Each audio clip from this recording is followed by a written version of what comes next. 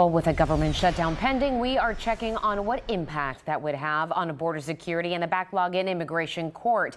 At 4 o'clock, KPRC2 investigator Robert Arnold explained a shutdown would mean tens of thousands of Border Patrol agents and Office of Field Operation officers would be forced to work without pay. Well, Robert is back with us now on how this may impact immigration court. Robert.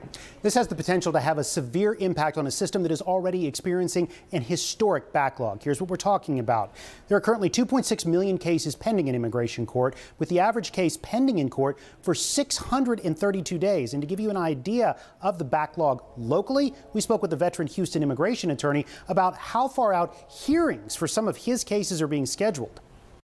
Just to give you an idea of how backlogged the cases are, our most recent ones were 2025. Now we have received a few hearings already scheduled for the year 2027.